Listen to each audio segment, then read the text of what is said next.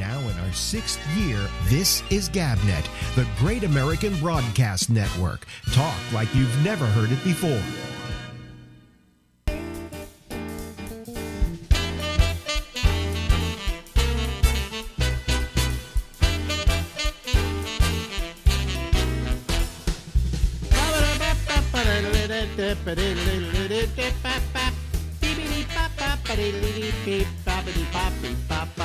Yes, live from Harlem in New York, it's the Ramble with me. I'm Alex Bennett, and we're here until midnight tonight on the East Coast of the United States. Ladies and gentlemen, that's Stephen Kravitz. He is now in my time zone, which is weird because all the other people I call are in different time zones, and I'm always used to like writing them and saying, "Well, call me at 10 o'clock." You know, Right. Call me at 11 o'clock, whatever. But you're in the same time zone now. I'm now in Eastern Standard Time. Did you have any kind of problem adjusting to the time zone? For a while, a couple of days it was a little rough, but you know, I've been traveling for the last, 38 years, so the plane was virtually empty. Oh, good. I've heard that from people. You know, Yes, to get on a plane. Yeah. I can't recommend Spirit Airlines to anybody. Talk about cut costs. The chair didn't even recline, so I couldn't even sleep. You know what I mean? I couldn't even lean back in the chair. Are you sure it wasn't just your chair that was bad? Thank you. Point that out. Like I don't have enough issues. Oh, I mean, because I've gotten on planes and the chair won't go back, and it's not me. It's my chair. It's not all the chairs in the plane. Well, I had a row to myself, so I was able to lift up the armrest and lay down, and so I slept for a couple hours. Yeah. Well, that's good. Spirit Airlines, with only you on the plane, I would say they're not going to be in business much longer. No, probably not. Except, you know, to move my stuff in my car cost me over $6,000, right? Yeah. And the airplane ticket cost $37.99. What? Oh, $37.99. I thought you meant $3,799. No. You know, it used to be, it's not that way anymore, but it used to be when I first moved out to New York. I bought a round-trip ticket, not because I was planning on going back to San Francisco, but because in those days you had to buy a round-trip ticket was cheaper than a one-way ticket. Right, now a one-way ticket is cheaper than a round trip. Yeah. And then I held on to the other way for a couple of years and used it later on to go back and see people, you know. There you go. But then I had to buy another round trip ticket. You know, it was a real mess. So I'm watching on Showtime a series on the Comedy Store. Oh, yeah? Yeah. How is it? I found it very good. Steve Bender did it. Well, Mike Bender. Mike Bender. Bender or Bender? Mike Bender. Yeah. And the first episode was about the beginnings of it and the early days, Leno, Letterman, you know, and so on. And they said that the biggest person there at the time really was J.J. Walker. Oh yeah. Wasn't he was the first one to get a series? Yeah. Well, you know how my life intersected with him. No. I worked at WMCA in New York. Okay. And we had, of course, board operators, engineers, we called them at the time. And he was one of them. And he was my engineer for my Saturday night shows, yeah. And he kept saying to me, "Hey, I'm doing a set down at the comic strip or whatever was the club that was a big club at the time. And will you come down?" And I never wanted to go down because I was afraid he was going to be so bad that when he would ask me how did I do, it would be awkward. So I never went. And all of a sudden he becomes this sensation. And last night in this documentary on the Comedy Store, they said that he really opened the door for a lot of people. I mean, he was using Leno and Letterman as his writers. Wow. Yeah. So that's what Jimmy was doing back then, and he became huge. Yes. Dynamite, right? Wasn't he the Dynamite guy? Yeah, but there's never any. There was never any explanation of what the hell happened to his career. I think he got locked into the Dynamite guy, and he couldn't get out of it. Because his act was pretty funny. He was not an unfunny comic, and but they had him on this documentary, and then they talked about the next one is going to have Kinnison in it, and so on, But this was the very beginnings, and I thought of you because you were down there. Sure. You worked the Comedy Store. You worked with Mitzi. Oh, Mitzi was like my adopted mother. Yeah. Mitzi took good care of me. Mitzi paid for a lot of rehabs for me. Well, let's talk about Mitzi Shore for a second. She ran the Comedy Store. If the name sounds familiar, she's Pauly Shore's mother. Right. That's the only. That's the one thing we'll hold against her. Okay. Well, anyway, Pauly's a nice kid. I know Pauly. Listen, I people always used to kid Pauly, and I would always defend him because when I met him, nicest guy in the world. Yes. Yes. Nice kid. Really nice kid. Nice. But he, but his act didn't hit me right. It was kind of, whatever. But she had the Comedy Store. She owned it. In fact, it talked about the fact that she had her husband, Sammy Shore, who was a stand-up comic. That's right. And she got the Comedy Store, I believe, in the divorce. Well, here's what they said. She said, "I don't want any money. Just give me the club." Right. And so she didn't take any money. She took the club. Right. And he went, "Go ahead. This thing's a loser." Right. And then it took off. And she turned it into a success. Oh, yeah. And she didn't have, not like the Improv has improvs all over the country. The Comedy Store was in Hollywood, period. Yeah. For a while, we had a room at the Dunes in Vegas. Mm-hmm. I did 18 shows. Me and Sam, we did 18 shows at the Dunes and sold out all of them. We did 5 shows on Saturday night. Yeah. Let's just say by the time the 5th show, I was probably not really coherent. Probably. Yeah. And I believe I repeated the same joke 3 times in the same set. Really? Yeah. And I couldn't figure out why it didn't get a laugh because it was a really good joke. That was good for your sobriety, hanging out with Sam. Well, yeah. Yeah. But we had different tastes in drugs. In drugs. What was his taste in drugs? He liked cocaine. Yeah. So he was basically just coke. Right. Yeah. I mean, he tried, here's a story. He came over to my apartment one time, and he said, "I know what you're doing, and I want you to, hit me up and see how good it is." And I hit him up with a shot that was just about an OD shot, and it scared the hell out of him, and he never asked again. Yeah. Well, I mean, you were into heroin. Yes. I was as they say, what's it now? Not an opiate addict, what's the term they use now? Opie. Yeah, Opie. You were Opie. Yeah, that's right. Here's a question, though, and please, if it's going to be a bad thing for you to have to deal with when you answer it, just tell me to go fuck myself, okay? All right. I'll do that anyway. I've never done heroin, and the reason I never did heroin is I knew I would probably like it. Because I had heard from everybody that ever did it that it was not a drug you hate. Right. And that you could very easily get addicted to. Now, let me also say that the truth about heroin is that you don't take one shot and then get addicted to it. Right. No, you have to really dedicate yourself to get addicted. It takes they say about 6 weeks of abuse to get a habit.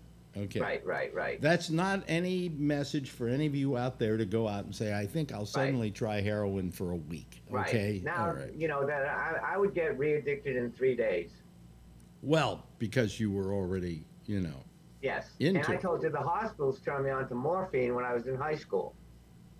Oh, really? And that's where my habit began. You got morphine for what? I broke my jaw in 5 places. Oh, well, that would do it. And the bone actually went through the cheek. Mm-hmm. So it went morphine. Right. Oh, yes. Okay. Morphine. And so after you no longer were taking the morphine, did that suddenly make you want heroin, or was it several years? I didn't want to get sick or anything, but you know, at that point, I was still a teenager, so I was able to get through it, and then I got really involved in my education for the next 7 years. So I didn't do any. It wasn't until I went back to San Francisco. When I got to San Francisco, I reintroduced myself to it. Yeah, yeah. You know? So my question is, because I've never done it, is what is it about it that is so seductive? Well, have you ever taken painkillers? Yes. Have you gotten a buzz off them? Yep. There you go. Okay. There you go. You nod out a little bit. You have these opiate dreams. Everything's fine. You know, you're good. In fact, the Surgeon General came out once and said she'd rather have kids do heroin than crack, because heroin, once they get their fix, they don't bother anybody. They take a nap over in the corner, and crackheads, they take a hit and then they go out and kill their grandmother for more money. Well, I mean, of all the drugs, you know, I mean, they kept talking about, there was a book I read once called The Heroin Myth. And what it did is it was a book about all the myths about heroin. You know, the thing that you one shot and you're addicted for life, you know, and things like that. And it basically said that of all the drugs that you could do, it was... does the least harm to your internals. Yes. And the reason being that it is... And here's the problem with heroin, okay, is that your body produces a heroin-like substance. It's That's called, right. Your body produces opiates. Endorphins, it's called. Right. And so what happens with heroin is when you take heroin, your body turns off your endorphin-producing system because it says, I'm getting that already. Right. But then when you stop the heroin, it doesn't start producing the endorphins immediately, and it takes about a year to start producing endorphins again. The first year is rough, Alex. The first year is rough. Exactly, until your body starts producing its own endorphins. And now your body is, so, you know. Right. I mean, I've been clean for over 15 years. Wow. Congratulations. And that's a chunk of time, you know what I mean? Yeah. Do you still Jones for it ever? No. Good. I was lucky. When I came into the rooms, I was ready. I mean, I didn't go to rehab or anything. I kicked cold turkey in Narcotics Anonymous. Really? Yep. And I had a big habit. I remember we were worried about you. Yeah. You know. The Durst told me very subtly, the Durst told me they were picking out black clothing. Really? Yeah. That was their way of saying, you're going to die. Oh, boy. Oh, my. Oh, jeez. Well, you know... Have you spoken to Debbie at all? I'm speaking to Debbie on Thursday for her to do a thing on this show to tell us how Will's doing. Yeah. It seems to be going pretty slow, you know. He had a major stroke. Yeah, but part of the problem is, too, that this stroke happened just prior to last October. So then comes COVID, and everything shuts down. Therapy, all of that, you know. And he's just lying in the hospital, you know, trying to. He's been, it's just about a year that he's been either in a hospital or a rehab. I think he's in a rehab now, isn't he? He's in rehab, and it seems to be going slow. She says we got a hand moving, and his leg is starting to move slightly, you know. And you're going, it's been a year. I didn't realize it. It's been a year. Right. And you know, I miss him. He used to do the show every couple of weeks, you know, and nicest guy on the planet. Come to New York and we'd hang out. Oh, lovely. He and Debbie. I mean, just great people, you know. They're the patriarchs and matriarchs of the comedy scene in San Francisco. Yes. Yeah. You know? So, you know, when I heard that happen to him, what happened was, how I found out about it was we were supposed to do a call together on Skype. And so I would call him on Skype, and he wasn't answering. So I called his phone to say, where are you? And guess what? Debbie answers the phone and says, it tells you what's going on. Will had a stroke. And I went, "Jeez Almighty!" You know, just I didn't know what to say.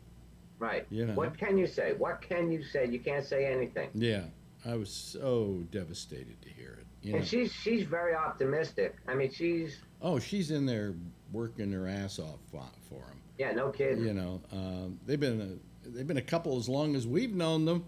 You know. Oh yeah. And that's I mean, long they've been a time. couple since at least '81 when I met them in San Francisco. They were already a couple. Yeah.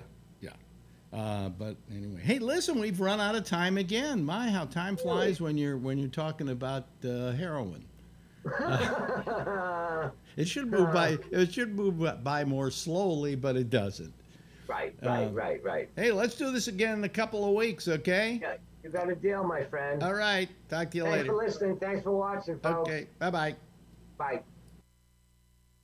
Now in our 6th year, this is GabNet, the Great American Broadcast Network. Talk like you've never heard it before. And here we go again, folks. This whole thing we do here, which is, I don't know, sometimes I wonder, is anybody really listening? You know, if there was a tree in the forest and there was nobody there to hear it, would there be a sound? And the answer to that is probably not. And if there was a show on the internet, a podcast, and nobody listened to it, would there be a show? I don't think so. You know. But anyway, it is time for us. Let me turn on my fan up there so I get a little air in here so I don't get super drowsy or anything. And let me see here. What I'm going to do is I'm going to bring in the only person that's waiting on our Zoom panel. And there he is. And hello to Charlie Wallace. Hello, Charles. Oh, here comes Brian Neary, too. Yeah, how's it? I always ask you this every night. How's it going in Texas? It's getting worse. It ain't getting any better. It actually, a good example. What is that that bar at the bottom of your screen, Brian? I have no idea. I was having a hard time getting on already. Oh, really? There it goes. What was that? No idea. Have no idea. Oh, okay. But anyway, so in Texas, the death rate's gone up. Is that what's happening? Yeah, in fact, we're getting ready. We're almost caught up with California. So pretty soon we're going to be the #1 state for COVID cases. Including and beating New York out, I guess. I think. Well, we got twice as many cases as New York's had. Wow. So we long as in passed in cases. It's just we're getting ready. You're the only ones ahead of us in deaths. Yeah, did you hear that slime bag, Robert, tonight, Trump, with his little thing about New York is like, the capital of the country, but it really isn't anymore. It is in deaths, but we got hit with it before anybody else, and we didn't know how to take care of it or anything else. We had to test it out on our population, and that made it a little easier for the rest of the country, you know. But geez, and then you got the one mailbox deal. Yeah. Yeah. In all of Harris County, I used to live in Houston. Harris County is so big that the airport, which is it in Harris County, the airport? It was Sam Houston, and now it's George Bush Airport, right? George Bush is the international airport that's north of Houston. Yeah. Yeah. It might be actually outside of Harris County. Really outside of Harris County, because you have to drive 75 miles to get to the airport. Yeah. Yeah. It's crazy. It's like they won't let you vote and they won't let you get out. Well, with that one box, there are people that probably have 100-mile round trip to get to that one box. There was somebody that said they drove 35 miles to get to the box, and then they had to wait there for a while because everybody had to be checked. You had to check their IDs. Yep. So, I mean, they really are, talk about voter suppression. I mean. But they may have screwed up now because they're blowing all the records out of the water as far as voter turnout. We've had something like, what did I hear? 40,000 votes, 40 million votes so far, something like that. I don't know, some amazing amount of voting. We've had 2 million votes in Texas in 2 days. Oh, wow. And I would venture to say that a good deal of those are Democrats. People voting. Especially you got to wait in line 3 hours. Yeah, voting against Trump because I don't know that the Republicans are that gung ho. Yeah. They don't want to wait in lines. They want to go to the head of the line. But anybody see the debate? Not the debate. The rebate. The town hall rebate. Masturbate. The masturbate. Good one, Robert. Yeah. Not me. Yeah. I watched the part. Frankly, Alex. Yeah. I was disappointed for you. As president of Antifa, I feel strongly that you should have been given a town hall of your very own. That's correct. I'm just saying. Yeah. Does he even know I'm the head of Antifa? Oh, I don't know. Yeah. Does he even know what Antifa is? Probably not. No. I mean, he doesn't know. What did he say? He doesn't know what QAnon was. Right. He didn't know what QAnon was. Now, I find that a little hard to grok in my head, because old term. To grok in my head because he knows what Antifa is, and it doesn't exist. Right. But he doesn't know what QAnon is, which exists. It really exists. Where does this guy pay attention to the news? QAnon are those things you put in your ear, right, with the cotton on them? Right. And then he said, the part I liked was, he says, well, anybody that's against molesting children can't be all bad. Huh? Yeah. Well, it all depends on how they're defending it, and what they're saying about it. And Fauci became a Democrat tonight. Did he really? What? Yes. Wow. He actually said that Fauci's a Democrat. Oh, He said that? Trump said that. Yeah. Oh, I didn't hear that. Yeah. I must have been out getting water or something. My favorite was 85% of people that get coronavirus wore masks. I got a better statistic for him. 100% of people who get coronavirus once drank water. So it stands to reason. Yeah. He said 80% of people who wear masks get coronavirus. Coronavirus, 85%. That would mean that 80% of a huge portion of this country has coronavirus right now. Yeah. So his numbers are full of shit. Yeah, 100% of people that are at the Rose Garden that day, they didn't have masks. Yeah. Yeah. I mean, this whole idea that to say trying to make sense of him. Do masks cause coronavirus? In Trump land. He's a loser that's flailing away. He has nothing else, so he's just throwing shit at the wall like happened last night and hoping something stuck. It's like, let me try this, let me throw that out there, let me put this, there's no coherent strategy. Yeah, but did you notice as you watched it, the women in back of him? Did you notice that at all?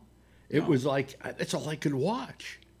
There was this black woman in the back and another black woman in the front, and then a white woman kind of center, right in back of him. And they're all, when he's saying stuff, going... I hope they got 6 figures paid. Yeah, I mean, they were like nodding all the time, like, oh, yeah. And I'm thinking, did he get them placed there so they would look like somebody was agreeing with him? A lot of actors out of work, so... Yeah. Did you see the same black guy there? Was that same black guy there? I don't think so. I didn't see him there, but I saw one guy who pumped his fist when they said, people who want you out of office. Now, my question is, how bad was Savannah Guthrie? She was pretty shitty. She was bad. Yeah. I mean, that was just a really bad job. She was so, I think maybe she didn't get picked to do the actual debates. So she was probably trying to make up for that and thinking, oh, well, I'll ask all the hard questions. And, Trump is not going to answer a question he doesn't want to answer. Okay? That's why I don't usually interview politicians, for exactly that reason. I always dreaded when it was political season and they said, oh, do you want so-and-so on? Oh, my God. I bring them on. And I can throw all the hardball questions at a politician I want to, and he's spent years working on the ability to evade them. Sure. Okay? And to not answer them. And the one that always used to drive me crazy is you would ask him a question, direct question, like, do you believe that, will you accept the results of the election? That's a yes or no answer, isn't it? Yep.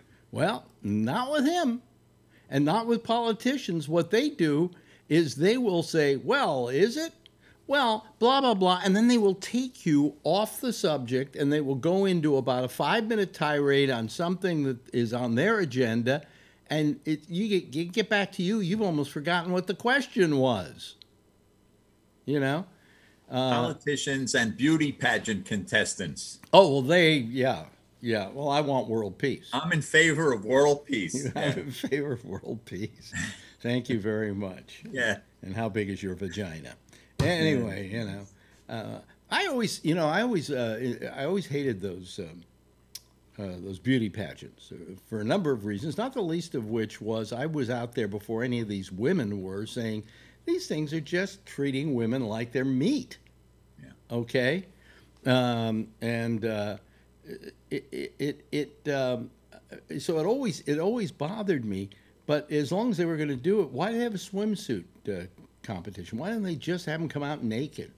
Who has the best pussy? You win. You're Miss America. Her mother's sleeping. She would have got mad at you for that. Why? She liked the Miss America pageant? She watches that bullshit. Oh, jeez. I used to call in for the talent show for her, dial the number. I'm telling you. The talent show? American Idol. Shit, I used to have to dial it in. Hurry up. We got to count our votes. Oh, come on, man.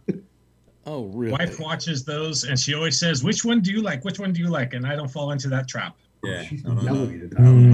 I don't fall in that trap. No. Are there any? Do I look bad in these jeans? Another question Exactly. you never answer, right? Are there No, sir. I don't think there's a husband alive who hasn't found his wife to have a lapse of taste. And when she does, you wonder, why did I marry her? What, she likes American Idol and she wants to vote? But I have to admit, we watch America's Got Talent. But more than that, we watch Britain's Got Talent. That's the good one, Anyway, so then you also had Biden, and we went over to him occasionally just to see, when the commercials were on NBC. Now, what kind of thing like that do you put commercials on? But they did. Yeah. They did. And otherwise, I think Trump would have had to pay for the hour, which actually he should have done and then said, I don't want you to run any commercials. That's why I'm paying you, But anyway, I went over to Biden, and then I went back to Trump. Because let's face it, Trump's more entertaining. I mean, am I wrong about this? I mean, no, I don't want him as president. I don't like him. He's a horrible human being. He's the worst there ever was, blah, blah, blah, blah, blah. Still, when it's between Joe Biden and Donald Trump, Biden's very, I look at Biden and I go, yeah, he's very presidential. I'll vote for him. Now back to Trump to get a laugh and to yell at my TV set. And you want to see, I think everybody's watching Trump to see a meltdown. Yeah, it's a train wreck. Yeah. I'm still waiting for him exactly. to say. Robert, what for you was the one moment that just drove you crazy tonight? Anything that he did? For me, it was that whole thing about COVID and, Oh, the mask was bewildering again with him. Yeah. That whole, he was always trying to rationalize, you don't really need to wear the mask. Well, somebody should tell him, listen, the question of wearing a mask, you should just say, I think everybody should wear a mask. Because it's not a political issue. You know, just get that out of the way. And if you say, hey, I think it's good if people wear masks, I don't wear them when I'm in public because I'm far enough away from people and so on. And I want to look good when I'm giving a speech and have people see my expressions. And you could excuse it that way. But no, he refuses to buy into the mask. Yeah, he does. Either, do you think he's, I was going to ask you this, Alex. Do you think he's trying to act it to us, like sell it? And we'll buy it. I don't know what he's thinking. You know, in the past, I think he believes his instincts suited him well. Okay, his instincts worked about how to get people to vote for you and so on. And he's so eaten up by that, he still thinks that he still has that same ability, but he doesn't. You know, he had it once because he had it once. You know, there's an old saying that I always loved. It said, you can fool some of the people some of the time, but not all of the people all of the time. But if you can do it just once, you get elected. So he's trying it. You know, and you know, you made a good point, Alex. Me and my mom were watching it. And I'm going to say the African-American lady in the back, you're right. Was she placed there always? Did you see her? Did you see? She was shaking her head like, yeah, he's right. I'm like, look at this shit. My mother. Well, there was also another one on the other side of her. Is that to get a vote? Yeah, and the other one, what was she doing? I was really not noticing that one. I was noticing the one right behind him. She was doing the same thing. And then they had a guy in the middle, and they went to a commercial break. And when they came back, the guy was gone and replaced by another woman who was bobbing her head up and down. See, now I'm wondering what you said. Was she placed there? I think so, yeah. Of course. Oh, yeah. Yeah. Because look, everything he's saying. But in a way, it was kind of, the bad part about it was distracting. Yeah, it was. She had the mask going, yep. I was like, could she keep waving her hand anymore? It was almost like she was his puppet. Like, it was like unbelievable. Yeah. Yeah, it was a little disconcerting, I thought. I didn't think she should have been. Actually, I didn't like the idea we saw people behind him. Well, I wouldn't have sat nobody behind him. Yeah. By the way, how many more days do we have till the election? 19. 19? Oh, I can't wait to listen to it. The longest 19 days of my life. I'm excited for it, though. Yeah, but it's not going to be over that night. Alex, I'm worried he's going to win. I can't see how he's going to win. I can't see it. Robert, does he have any? You're the odds maker on stuff. Does he have any chance of winning this? Of course, he's got a puncher's chance. 13% via Nate Silver is a puncher's chance. There's a chance that he wins by a small margin in key states. There's a chance, but if you're looking to place money as a wager, you'd be a fool to bet on Trump right now. Yeah. However, if he won, you'd get a lot of money. Yeah, I was going to say the small. Yeah, put $10, you get a nice reward. Yeah. He needs an October surprise or basically Biden to drop dead. Well, it's already the 15th of October, and the only surprise we had is he got COVID, which I'm beginning to go along with Charlie. What's that? I'm beginning to question whether he had COVID. Because he couldn't answer that question. When was the last time he started talking about it, and he said, well, I had a small temperature. Brian, you know about this a bit. Do you get a small temperature when you've got COVID? I would say yes. I mean, that's why we're checking temperatures everywhere, you know? But a small what's small? What's a small temperature, though? He said I had a slight temperature rise. And she so they sent him to Walter Reed, right? Yeah, but with his weight and everything else, he could have a high temperature all the time. Yeah, it's true. But I mean, a slow temperature is like 100. And he kept saying he had a little bit of the virus. Either you have it or you don't. There's measurements that we take for viral load, but that's not seen by people. That's just now a thing came out from the World Health Organization today that remdesivir doesn't work. Doesn't? What a shock! The remdesivir doesn't work.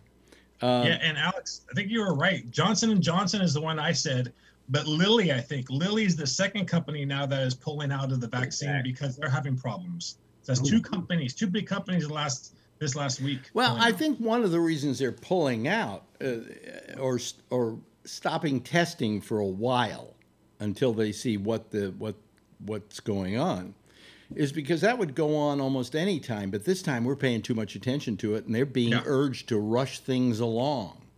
I agree. You know, and so therefore there's a different kind of impetus behind that sort of thing. But I mean, it's also very expensive to do that testing.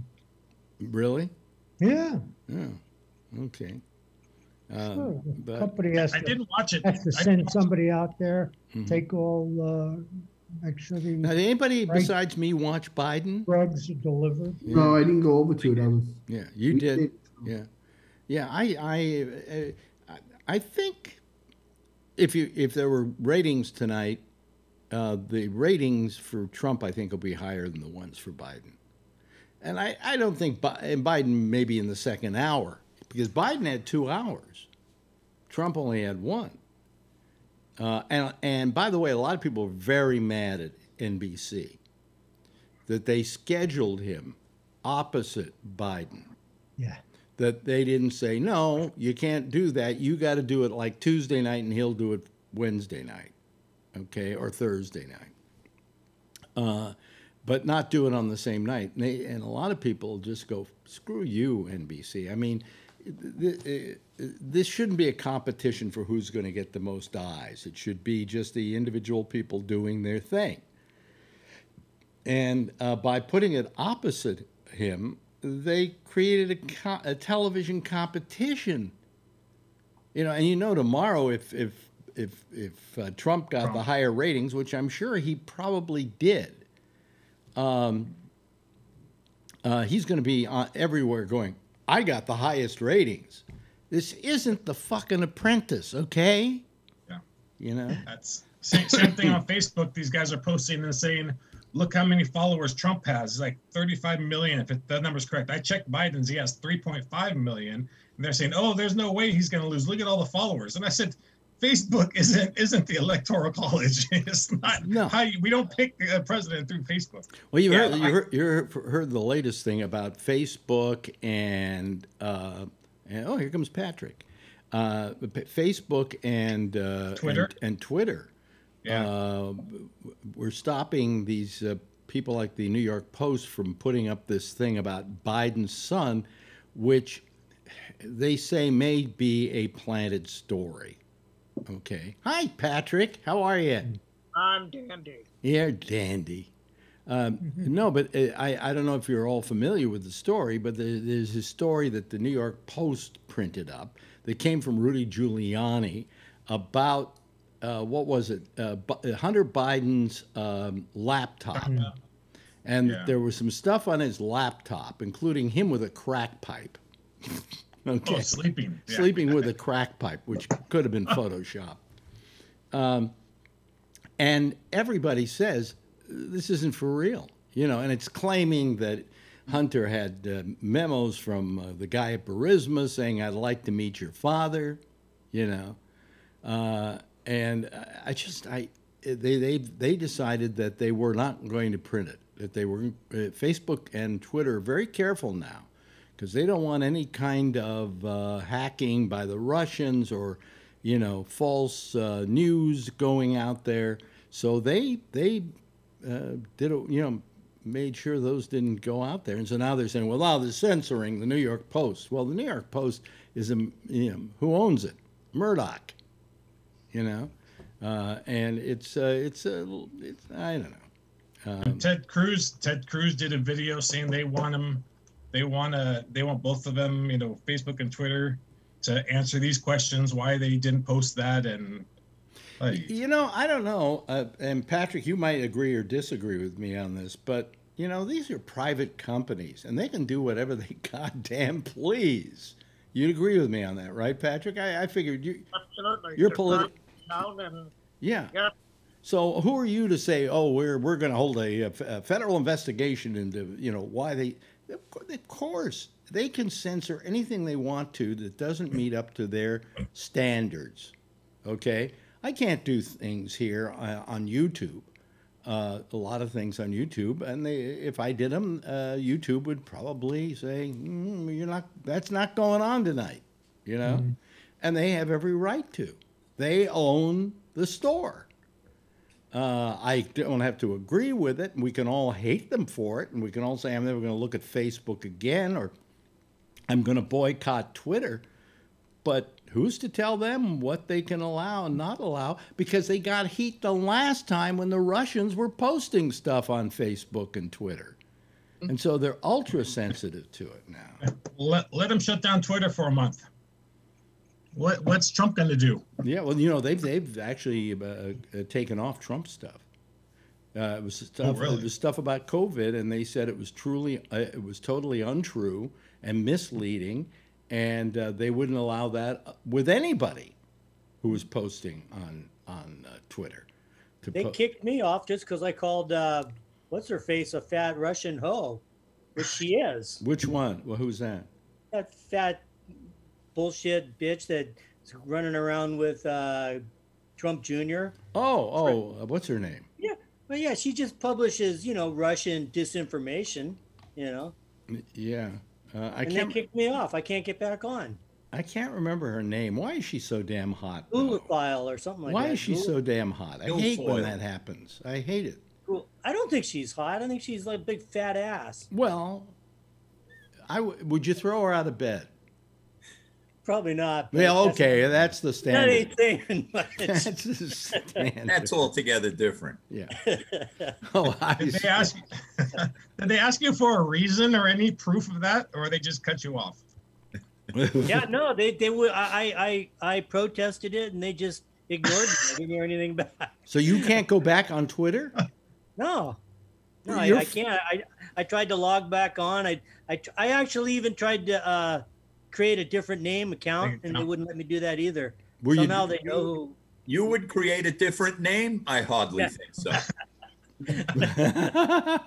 Yeah, she used the real name. I don't know. Did you watch any of the election stuff tonight? Either Patrick, either Biden or Trump? No. Okay. No, I recorded it. I'll catch it tomorrow. Yeah, I mean, obviously the most entertaining one was Trump. Biden's not in. He's not a TV personality. He's okay. He's like, somebody said on Twitter. I saw that it said it was like Mr. Rogers versus the crazy uncle in the closet. Well, what did they say? Somebody said the last debate looked like just two old men fighting with each other. Yeah. What I would have loved to have done is make up a Trump puppet and a Biden puppet and put them in a balcony like in the Muppet Show.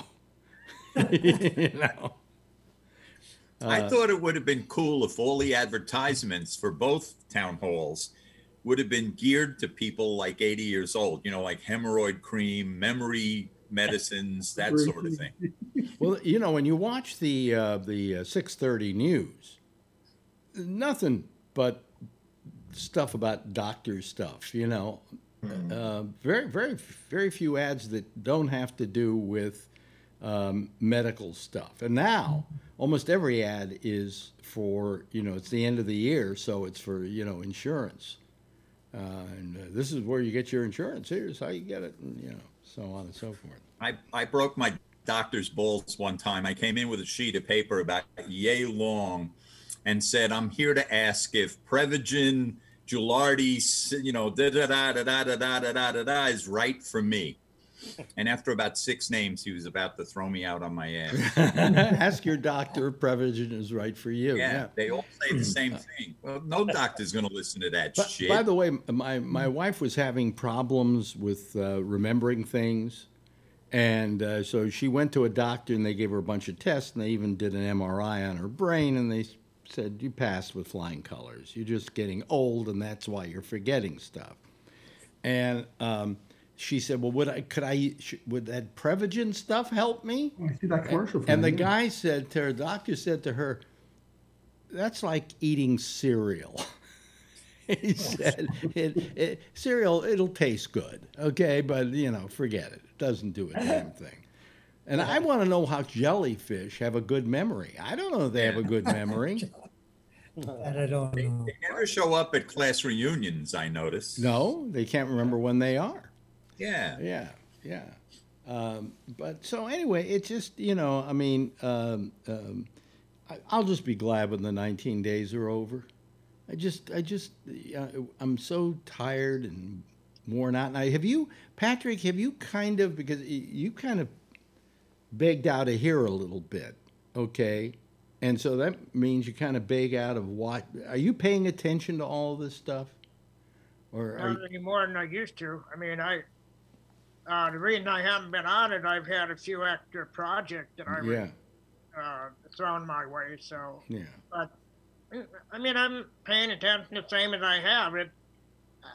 None of this gets me overly excited one way or the other. I mean, what's going to be is going to be. And one of my great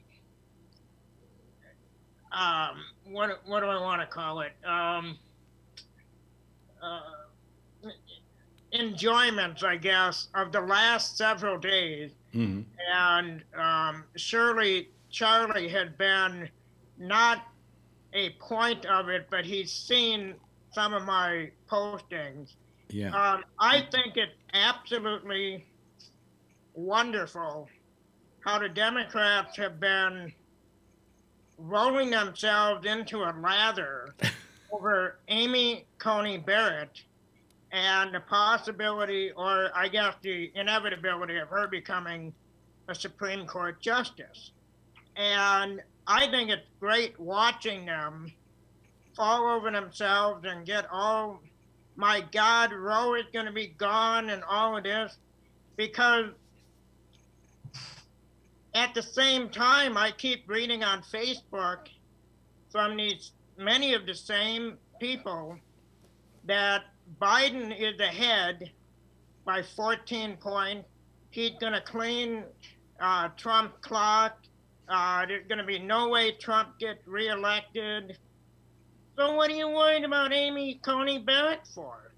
I mean, Joe can pack the court with 2 or 3 more judges that are liberal, and then her opinion doesn't matter. Chill out, people. Relax. Charlie, I'm going to go to you next. I just want to say something to Patrick about that. The only thing that bothered me about those hearings was, why did they hold them anyway? They know how it's going to come out. It's like, somebody told you how the movie ends, so why go to it? I mean, this was just for all these people to get up and posture, I mean, I wish it were a real hearing in which some minds would be changed or whatever, but we know the Republicans are voting for her and the Democrats aren't, and that's the way it is. So why go through all of this? Charlie? Yeah, the reason that the Democrats are upset with her is because she's so far right wing. She's so far biased. She ignores what the law actually says and does what the Republican Party wants her to do. And she's only 48 years old, so she's going to be there for like 4 decades. Yeah. So that's why unless she gets a real job, yes, John. I thought the hearings were pretty valuable because, I mean, like that Sheldon Whitehouse, when he started talking about where all that, money has come from, to get all these right-wing judges on the court. And when he started talking about like the history in the last 5 years of how the Republicans have completely, stolen the judiciary system from the Democrats, and they've packed the courts with, right-wingers all the way. I mean, not just the Supreme Court, I mean, all the lower courts and stuff. And, and it's, and it's gonna come back. I think it's gonna come back and bite the Republicans big time. Well, again, you know, if Biden wants to, he can add another 2 positions to the court and even the whole thing out. Okay. Yeah. There's no laws to how many people you have to have on the Supreme Court. But you know, when they were arguing about what Biden might do, and they said, well, he wants to pack the court. Well, what have they just done? Yeah. You know, they've packed the court. That court is so packed that I hope we do add 2 people just to kind of just even things out. Maybe so there's somebody in there, it could be a swing vote. There isn't even a swing vote there. Maybe John Roberts is the closest thing we have to a swing vote. Yes, Charlie. I think they ought to, once the Democrats get in there, they ought to pass a law or even if it's a constitutional amendment that the Senate has to have a certain amount of time, like 2 months, that they get to decide whether or not they want to support the nomination that the president makes. And if they don't do anything like McConnell did, he sat on those federal judges for 2 fucking years. He wouldn't. Yeah, they made a big deal out of the fact Trump did. Well, Obama didn't appoint judges when he could have. Well, he tried to. But McConnell was. So they ought to automatically go in if they don't do anything for 2 months. That's if you don't say no in 2 months, then that's a yes. Well, that and I think that the Supreme Court should the justices should be able to hold. The suggestion has been hold their position for 18 years, and in that 18-year cycle, each president has the ability to appoint 2 new justices, okay, in that period of time. And then that would make it, I think, at least, I mean, we are stuck with Amy Coney Barrett for the next, you know, let's say if she lives to be as old as, what's her name? As RBG, Ruth Bader Ginsburg. She's going to be there for what, 40 years? 40 years, yeah. A lot longer before we're around. Yeah, exactly. Patrick? I will say one benefit to the hearing have been that I've been able to sit with a boner for the last 3 days watching. Really? So, you find her hot? Oh, I you know what? Any intellectual woman who has some good look to them, I'm there. I don't care if they're liberal or conservative, but they got to be sharp and you got to be good looking, and I'll just sit there at attention. There's something about her. And now you see here's what happens on this program, folks. I want you to realize this, and it's very important for you to understand it. When we get down to the very bottom of it, we start discussing like Amy Coney Barrett and that whole thing based upon whether we do her or not. Yeah. And that is not the correct thing to do in this day and age with the Me Too movement and everything. So watch yourself, Patrick. But my feeling is there is no way little Alex would enter that thing. Okay? And the reason is I find her completely unattractive. And it's you know, she has every reason to be attractive. She's not bad looking. I would imagine after 5 kids, probably everything goes south when she takes her clothes off. But the point is that for us guys in this group, all of a sudden it comes down to that. And you're sitting there telling me you're getting a boner watching the hearings, and I find that admirable. But I don't agree with you because I find that I couldn't possibly. In fact, what I would do is if I ran a company that made porn films, and I was like having a casting call for guys, and I wanted to make sure they could get it up under any circumstances, I'd put up a picture of Amy Coney Barrett and have them jerk off to her. And if they could have an erection and have an orgasm, they got the job. Yeah. You're definitely going to get defunded now. What? You're definitely going to get defunded. You mean demonetized? Demonetized. Yeah. Well, Yeah, but I mean, it's just amazing that it does come down to that with you, doesn't it, Patrick? You know, you want her confirmed because you want to be able to see her lovely visage for the next 40 years. Well, you never see Supreme Court. You know who's hot? Is AOC's pretty hot. Oh yeah. AOC, yeah. You don't find AOC hot, do you, Patrick? No, I mean, there's another one. The politic we would have to not talk politics. Just get down to business. But AOC. As soon as she would talk politics, I could probably still finish, but it would, you know, let's put it this way: we wouldn't go for dessert then, or out to dinner. Okay, so you, in other words, you just want the boff, and then you're out of there.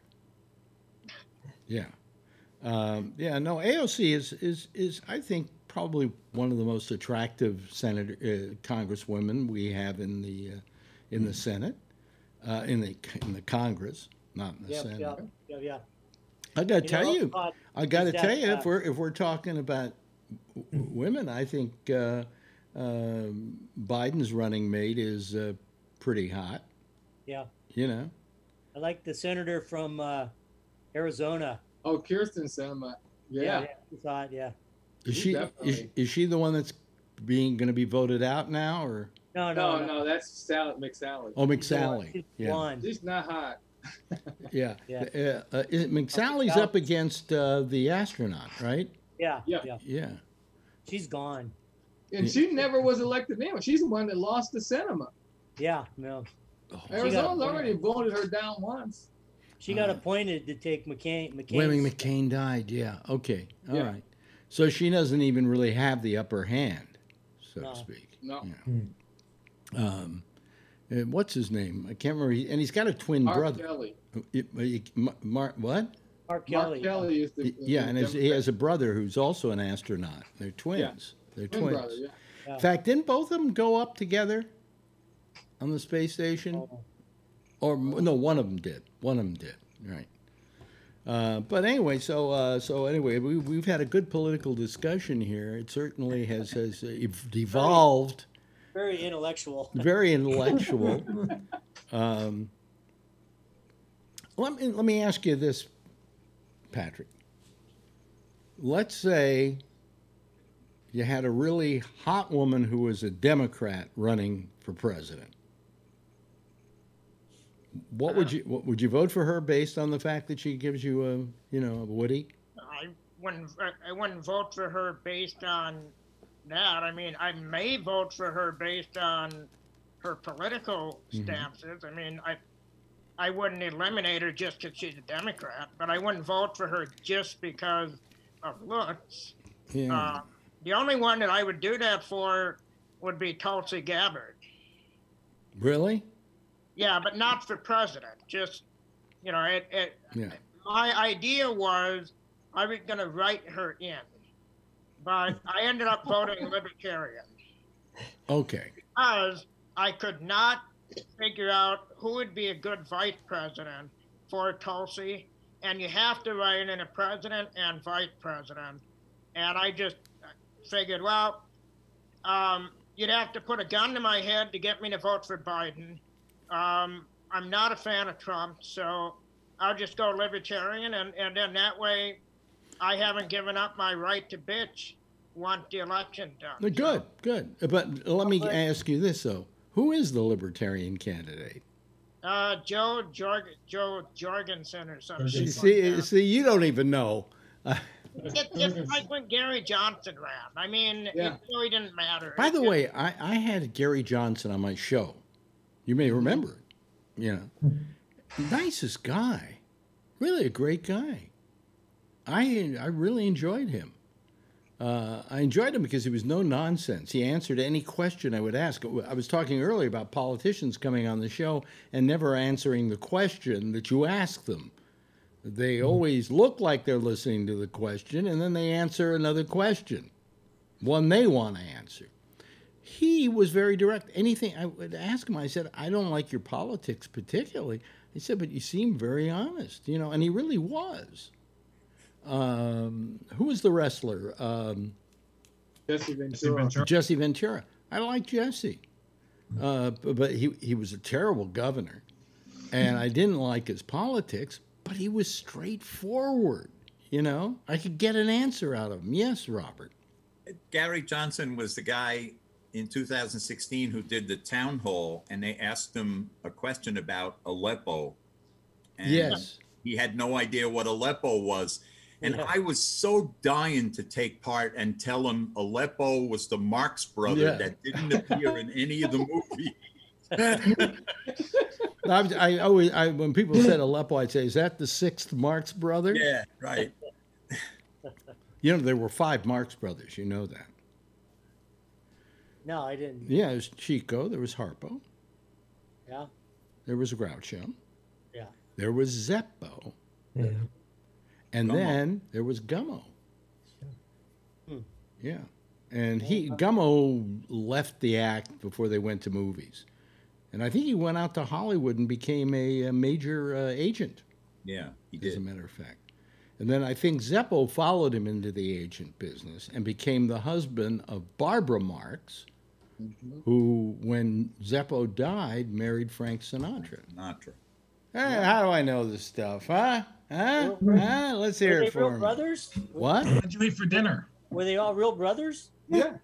Oh, I didn't know that. Same mother. Oh, yeah, they were all real brothers. Yeah. Yeah. I didn't know that. I you know, of course you can be a little bothered by that because a lot of times people call themselves brothers in show business and they're really not related, you know. Yeah. Well, the Ramones, the Ramones weren't related. There was Joey Ramone. I don't think, and it was Mark Ramone. Was it a real brother? No. Yeah, I think there was one real brother in that group, but the rest of them were also they all had the last name Ramone. Yeah. You know. But no, I think there were. It was Joey and I'm to remember. I think it might have been Marky. It was the Johnny. Johnny was a real right wing nut, I think. Johnny Ramone. He's the only one still alive, right? No, Johnny's gone. I think so. Are they all I dead? think the only one alive is the second. Well, I don't know if you know this, but you remember that during the Beatle era, Murray the K was known as the 5th Beatle. Right? You remember that, Robert? Sure. Well, and this was official from the Ramones. I was the 5th Ramone. Wow. Yeah, that's right. That's right. Yeah, because and I love Joey. I mean, he was the best. And the president of Antifa. You are. And I'm the president of Antifa. By the way, Robert, are you coming to the meeting next week? I'll be there. Okay, good. Be sure to bring your Uzi with you. I want to see. No. If it involves guns, I ain't going. Oh, okay. Well, then you don't have to bring your gun. BB guns. You know, bring your membership card. We have to hold some kind of meeting to. Yeah. Fake Trump out and make them actually think this organization exists. He said that. Why don't he said, why don't they ask about Antifa? They don't ask about Antifa because Antifa doesn't exist. Antifa is a philosophy which goes back to the 1800s, okay? Yeah. And it's not an organization. It is simply being anti-fascist. And it was a bunch of people who were anti-fascist, and then throughout the years, it's been anybody who considers themselves to be anti-fascist. But there is no Antifa. They don't get together and say, well, we better get to Portland right now. There's a riot going on, you know. Yes, John. Did you see what Trump said at, I think it was at the rally yesterday when he was talking about that Antifa guy that the cops shot? It turned out that the cops didn't even try to... They didn't even try to arrest him. They just shot him on the spot. Yeah. And Trump said, yeah, they didn't want to arrest him, so we just took care of him. I mean, the president saying that shit? My God. That's like just authorizing murder. Well, I said something earlier, and I was agreeing somewhat with Charlie. I just, after he described his fight with COVID tonight, I began to think about Charlie saying, I think he was faking it. That it didn't really exist. And when he talked about it, he didn't talk about it like... Did you watch it, Brian? Did you watch him during this period of time in the interview? when he talked about getting COVID? Did he never went into detail? Did he appear to you that he actually had COVID? Like I said, off the balcony, he looked like he was having a hard time breathing. Yeah. Yeah. But then after that, he was on some of the rallies already, and he was going full force. Do you come back that fast from COVID? From what I'm told, COVID sometimes keeps lingering for months. Yep. Yeah. You know, high When you're fevers. an older person. Yeah, but he didn't have a high. He said he didn't have a high fever. He said he had a very low fever, and it just. Yeah, I somehow. But then I'm thinking, if he did it because he wanted to get some kind of sympathy for the election or whatever, it didn't work, you know. And then poor Melania had it, and the kid had it. Okay, or maybe that's a fake too. I don't know. What? Did she have it, or did she just have it as a medication? No, she said she had a bad. She was running a high fever, and that she had headaches and feeling pain in her bodily aches and pains and so on. All the normal flu stuff, and that Barron also got it, but he didn't have any effects of it because she said he's young and he's strong and he's active, and so. Wouldn't know it to look at him. Actually, we haven't seen pictures of him lately. We remember the pictures of him when he was smaller. He's kind of a tall teenager now. Yeah, he's Very tall. Really tall. Yeah. So, I mean, I kind of believed what she was saying, but it was just listening to him tonight. I said, that doesn't sound like somebody with COVID. Yeah, it seems like a really quick, bizarre, recovery. I mean, I had a friend in the very beginning who thinks he had COVID, and it lingered for about 3 weeks. He was running a temperature every day. It didn't get horrible, but he had aches and pains and didn't feel good for 2-3 weeks. See, this his personality of going to the hospital, that's what I don't get, because he's supposed to be a strong guy and, his tough attitude. That's where I had a hard time believing, because why would he go to the hospital then? Well, it could be his doctors didn't want to take any chances. But the thing we were saying last night that I wondered about was she didn't go to the hospital. Yeah. Yeah, why would they leave the first lady home? And somebody supposedly asked the doctors about this, and they said, well, yeah, she's not the president. Yeah. Oh, I'm sorry. That was a good answer, right? Yeah. That's not a good answer. No sense. She could die. We could sacrifice her. Yeah. Well, I mean, if you've looked at Trump's history of marriage, yes, she is disposable. I mean, think about it. That's like my dad getting sick and my mom, and they're taking my dad out and saying, well, man, see you later. Big Dad, where you going? Mommy's sick. Well, I got to get treated first. Fuck her. It's almost like I don't buy it. I think Charlie's right. Remember Seinfeld, George Costanza, when he pushed the old lady out of the way on the house on fire? Yeah, I mean, it's like, why would you leave? Wouldn't you just take her there? But do you remember what they said to George Costanza when he was in the ambulance? How do you live with yourself? Based on 2020, I think COVID in 2 weeks will come out with a tell-all book about the Trump family. I got to tell you what I'm sick of with the COVID. Today, I decided I would watch a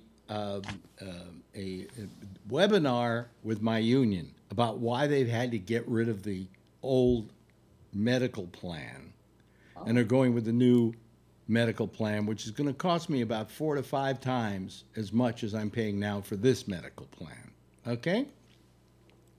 And their excuse was, well, the cost was going up, and the costs were going up because of medical costs were going up, and then COVID hit.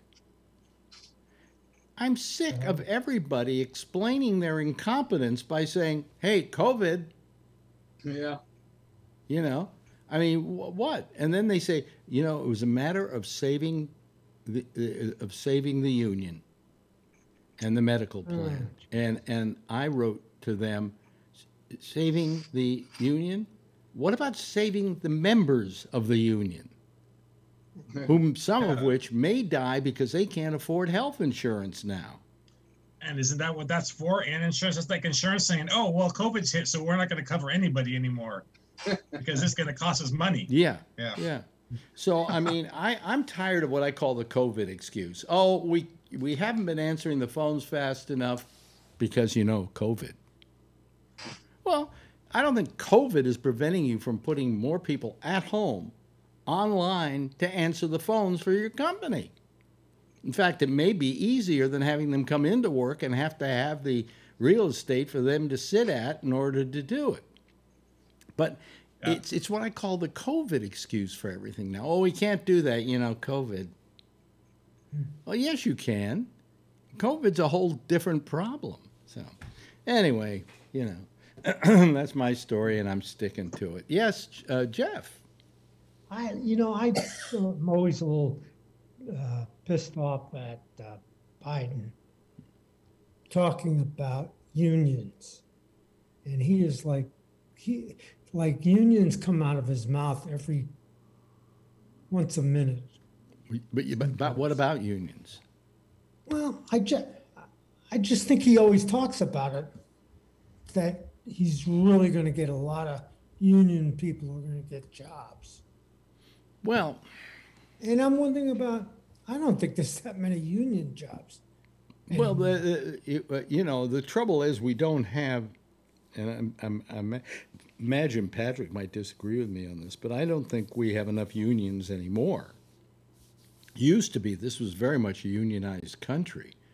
And now all those jobs which used to be unionized aren't unionized at all.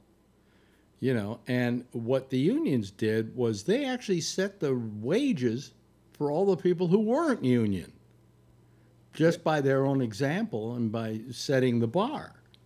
And that's why the unions always got very pissed that people wouldn't join the unions because, hey, you wouldn't be getting what you're getting at your job if we didn't exist. So all that has changed in America. When I was growing up as a kid, my father was a member of the Musicians Union, gung-ho about the union. Imagine a guy who plays a fiddle, is gung-ho about the union. And I was brought up as a union kid, So when I had a chance to join a union, first the IBEW, the Electrical Workers Union, and then later on the AFTRA, I looked at that as a badge of having come of age in my business, was being able to join the union and holding a job that So I was always big on unions. But I got to tell you, mine is useless. It's really useless. And I've always felt they were useless, but I still, for all these years, have paid my dues every quarter. Not so I would get anything out of them, because I didn't get anything out of them. I was able to get my own price because I was able to negotiate my own terms with radio stations.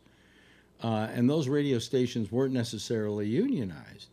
But I stayed a member of the union out of respect basically to my father, who was a big union guy.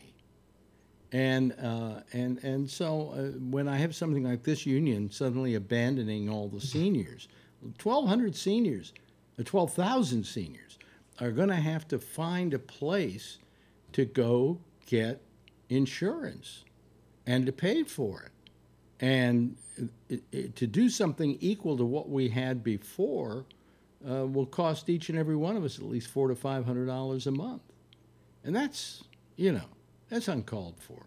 I mean, you watch out for your members. That's all I'm saying. So I've made my piece here. Anybody? Anybody here belong to a union at one time or another? I do. You do? What do you belong to? I did. It's an usher union or a theater workers union. Oh, really? Yeah. It's pretty good, but what's the logo for the union? A flashlight? No, it's theater workers. It's the same union that the stage workers. Oh, you mean IATSE? I guess, yeah. My mother was used to work at the IATSE office in San Francisco and was the secretary there. Yeah. We they do the ushers and the you know, the guys that load the stuff into the theaters, all that crap. Yeah. And yeah, I mean, it's okay. I mean, those guys need to have a union. Yeah. You know, yeah. you don't have negotiating power, so it's. But there's all the rock and roll places are non-union, like the Warfield. Mm-hmm. That's non-union, but like the theaters where they do like Broadway stuff, that's union. But you see, that's what's changed, though. My father, towards the end of his life, became a worked for the musicians union as a, I'm trying to remember what the term was, but he went out. He was a representative, and he would go out and they'd say, "Okay, tonight you're going to go to the opera house and you're going to go check and make sure the orchestra is being well taken care of." So he did that, and in those days they actually had a union for all the rock places, like the Matrix and the Fillmore and so on. They were all unionized. And he would go out, and what they did with my father, because he was the new guy on the block, they made him be the representative for all the rock venues. And so he had to go out and deal with the rock venues, and he said he loved it. He just loved what these kids were doing. He said they're really playing some interesting music and so on. And one day there was this one musician who wanted to join the union. But in order to join the union in those days, the musicians union, you had to go sit before a group of other musicians and play your instrument to prove you could play your instrument and read music. Okay? Because, they wanted to say, hey, we're sending a guy out to play music at your gig, and he's qualified by the union. And he had this one musician who's a guitar player, he said was just terrific. And he took him down to the musicians union, and they said, okay, well, can you read music? And my father jumped in and said, no, he can't. He never learned how to read music. But why don't you just listen to him play? And he played. And the musicians there said, this kid's terrific. He said, we don't care if he doesn't read music. We'll make him a member of the union. That was Steve Miller. Wow. And when my father died, my mother got a note from Steve Miller saying, I wouldn't be where I am today if it weren't for your husband, and how he fought for me with the musicians union.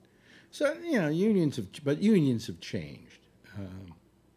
And I don't know how many of those musicians today are members of the musicians union. But anyway, that's my story. I'm sticking to it. Yes, Robert. I belong to a union, but we couldn't call it a union. Teachers are not by law permitted to be parts of a union. Now you hear National Education Association, but notice the word association. You can belong to the AFT, which is the American Federation of Teachers, but at no point are we permitted to use the term union. Yeah, that's because by law, we're not allowed to, it was to keep us from the ability to strike. Wow. And now, mind you, teachers did strike just the same, but by virtue of calling a strike, they were already in violation of law. So is that true today as well? I believe it still is, yeah. Yeah. And I got involved with... police have a union. Yeah, they do. Yeah, they do. Firemen have a union. You got to understand that teachers kind of got behind, like the short end of the stick in a lot of cases. And frankly, this is going to sound like it's chauvinistic, but for years and years and years, teaching was a female-dominated profession. Yes. And as a result, there was little consideration given to increasing their pay level and so on and so forth, because the general overall feeling was that they weren't making the chief income in a household. They weren't the breadwinner.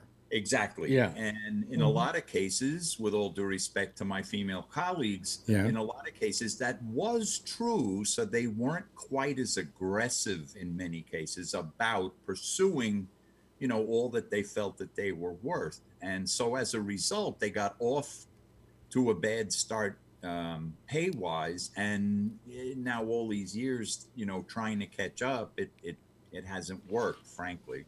Now, can I tell you something? The National Education Association I made money from them. What I did, I got a job doing voice work, narrating their slideshow presentations of things like you and your health plan. Okay. And I would read these pages and pages of you and your health plan for the NEA. And I did about 5 or 10 of these things, if I remember correctly. And then I used to get paid for them. So that was my... I'm sorry. The thing that used to bother us no end was there were in my community 2 job actions. We couldn't call them strikes, but they were strikes. And it was because negotiations had stalled.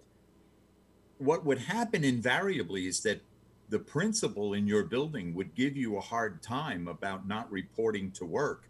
Mm-hmm. But in the meantime, privately, your principal was telling you, get all you can.